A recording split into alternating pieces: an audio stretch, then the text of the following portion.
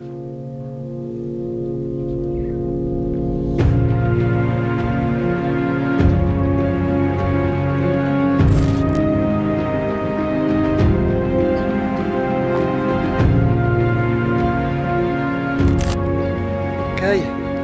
let's start this. Thebes, nowadays is called Luxor, was the capital of ancient Egypt around 3,000 years ago. It's believed that it was the largest city back then. It was also an important place to worship god Amun-Ra, and that's why they built and erected Karnak Temple here on the East Bank of Luxor. Hello.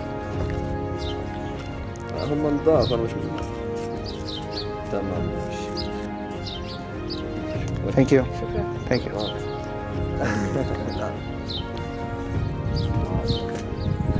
Here you are.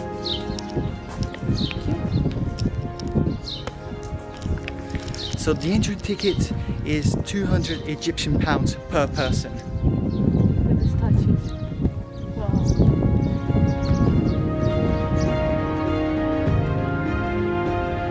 Once again, we're going to use Christiana as a size comparison.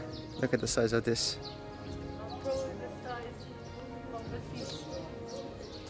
This temple is just not to honor god Amun-Ra, but also other gods and Egyptian rulers who contributed with something or building this over the years. And there's believed that more than 30 pharaohs contributed with something, so it's a lot.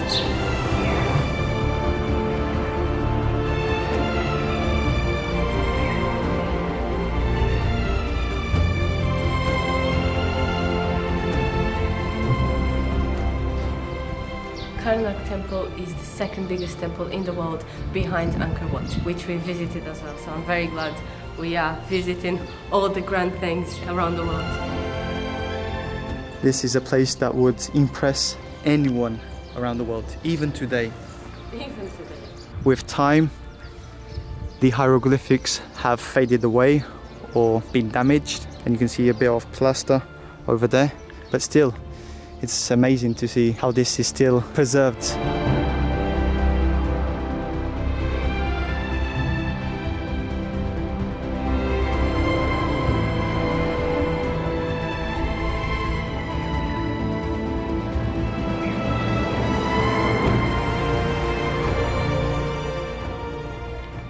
There are 134 of these gigantic columns representing the papyrus pharaoh.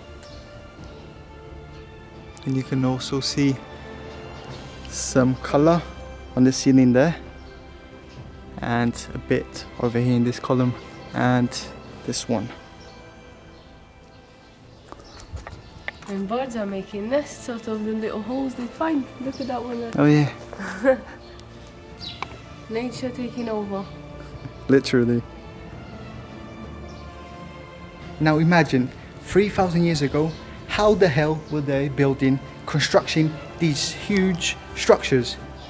It just blows your mind. But how do we erect this? Unbelievable.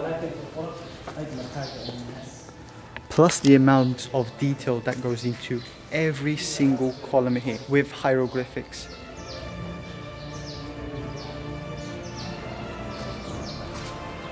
We are walking through history once again.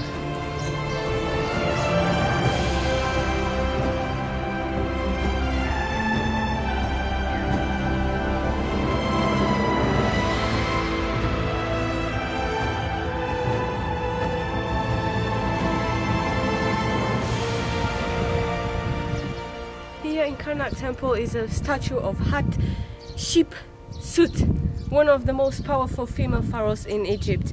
And as you can see, her face is a bit disfigured because when the Romans invaded Luxor or Egypt, they destroyed her face. She was ruling with her little son over there. As you can see, there's a little statue there. She was ruling with him. She was the most powerful female pharaoh that ruled Egypt. And at the beginning, when she started ruling, she would wear a beard because back then Egyptians didn't want women ruling Egypt. But once she got the power and she was enough powerful, she showed herself as a woman and everybody accepted her. Now they had no choice anyway, and she did a good job. She's one of the most famous pharaohs ever existed, like female pharaohs, her and Cleopatra. Cleopatra came much later than her. Yeah, she came later on in the story. They consider her the first female pharaoh ever ruling. I think there was one or two before her, but anyway, they consider this one the first. Because she was very powerful. But the statue of her son is also missing, like he's half a body. Obviously the son was very little, so he could not make decisions, so someone had to make the decisions for him. She was taking his place until he was old enough to rule, to start ruling.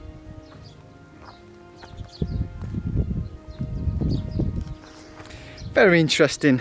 The history here is very, very long. We're not going to be going deep into the history and all the details, because otherwise we would not leave this temple ever. Because this is, we already mentioned, it's the second biggest temple in the world. So imagine all the details, all the histories, all the images, all the statues. There's a lot to cover.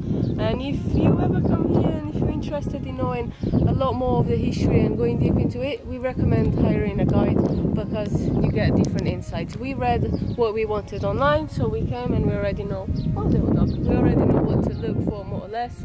And yeah, that's it. There's a lot of signs throughout the Karnak Temple, so you can stop by, read a little bit about the history, get a bit of insight of what this was once. And what to look for as well in different sections, so it's very well organized. My favorite part so far is the columns. Yeah, massive. It's massive and unbelievable and very well preserved, consider the time. 3,000 years ago, still standing today. I'm very, very impressed. There's a 3-kilometer avenue from Karnak Temple leading you to the Luxor Temple, and you have Sphinx in both sides.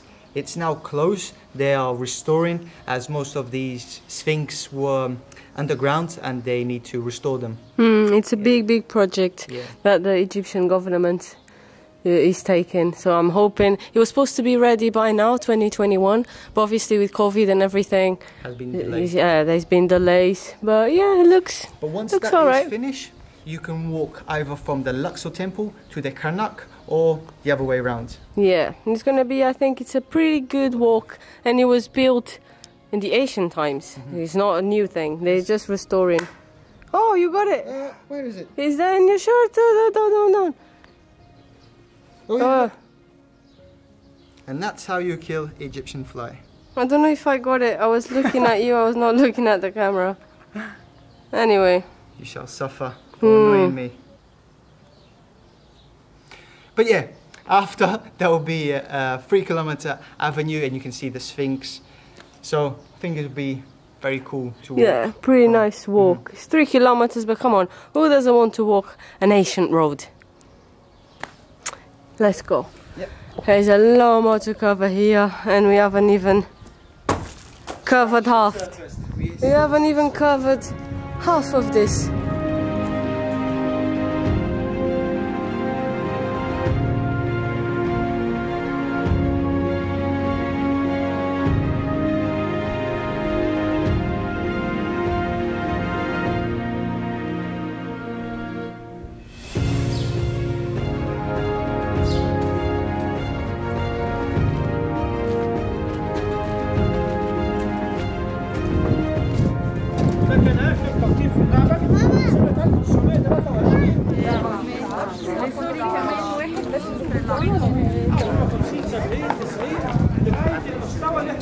We left just in time.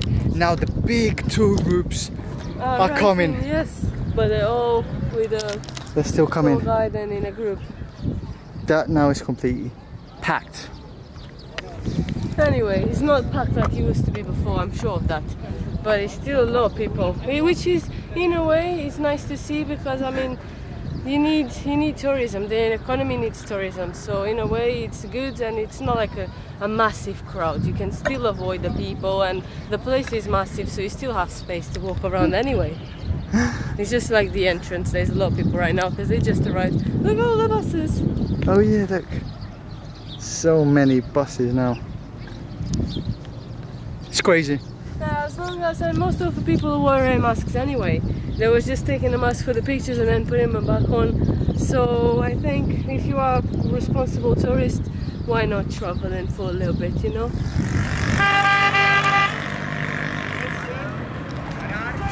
And this is where the avenue ends. This is the entrance of Luxor Temple. Once this is finished, you can walk from Karnak Temple all the way to Luxor. Federal Avenue. It's 3 kilometers. Well, we did it not on the avenue, but on the main road here, and it was quite easy. So I think it's gonna be a pretty nice walk. Yeah, you got the River Nile on that side. Yeah. It'll be a really nice walk. Yeah. And now it's time for lunch because we are very hungry. no, it's alright. Thank you. It's alright. Thank you. Thank you. It's alright. Thank you. This is constant here in Egypt, but you just need to take it lightly. They're just trying to make a living. Yeah, so especially now, anyone, so especially now really, with coronavirus, so business has gone down. And I don't really think they're not harming anyone. They're just asking. They have a service. They want to provide a service. They are just asking. Sometimes they can be A bit pushy. a bit annoying, I would say. Yeah, annoying. Yeah, that's very annoying. It's totally okay. I don't mind because they're not harming anyone. Like I said, they are just trying to sell their business, trying to make a living. So we just say no, and that's it. Sometimes they wish us a good day. Sometimes they just say okay. That's it.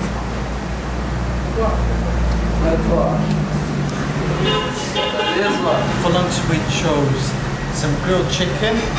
I also ordered a kofta sandwich with some tahini sauce, some salad, Egyptian bread. How's the chicken? Really good. Not dry at all. It's really juicy and nice. And you get the flavor of like the Crispiness of the charcoal.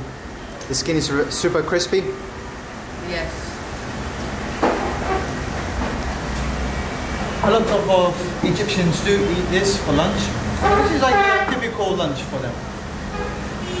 I know you can have this anywhere around the world, like grilled chicken, but here it tastes different.